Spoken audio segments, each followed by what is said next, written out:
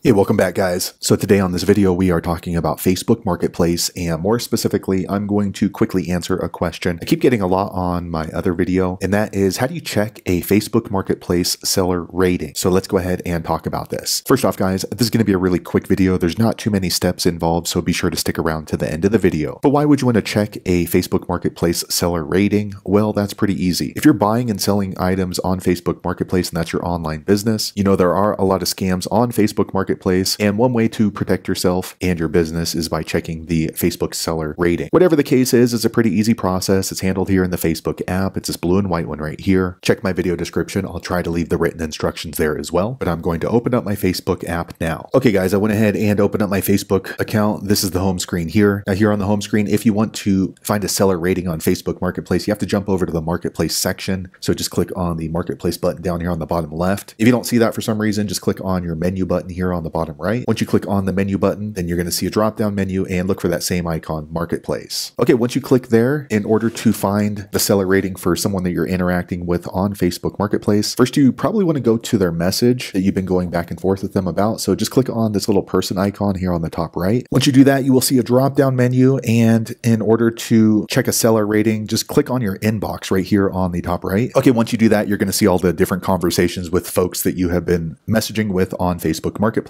So we'll go ahead and just choose this one here at the top. Okay, so once you click there, you're going to see your conversation with that Facebook seller. And what you want to do is just click on this icon here at the top. It's either going to be an image of their product or this little marketplace sign. Okay, once you do that, you will see an image of the item that you are looking at. And what you want to do is scroll down until you see this section here called seller information. You can see this person has 147 reviews at 3 stars. They've also been on Facebook since 2012. And if you want to see more information about their seller rating, you just click on this button here, see seller ratings. Okay, so once you do that, you will be able to see the seller rating on Facebook Marketplace. So you can see they have plenty of 5-star reviews, but also a lot of 1-star reviews. So you can kind of scroll through and then see how they were rated. The unfortunate thing about seller ratings on Facebook Marketplace is you can't add any kind of personalized review, at least not right now. So you can't type in anything. You can just click a couple of options like punctuality, communication, item description. While this might not be a perfect system for viewing seller ratings, it gives you a good idea if you want to work with this person or not. If they have nothing but 1-star reviews, you can probably expect them to be late or maybe the product to be in low quality. So there you have it guys. If you're wondering how to check a seller rating on Facebook Marketplace, that is the easiest way I know how to do it. If you know an easier way, be sure to leave a comment below. Let the rest of us know how you did it. Hopefully you found that video useful. If so, click thumbs up or maybe consider subscribing to my channel, and I hope to see you on the next video. Thanks again for watching.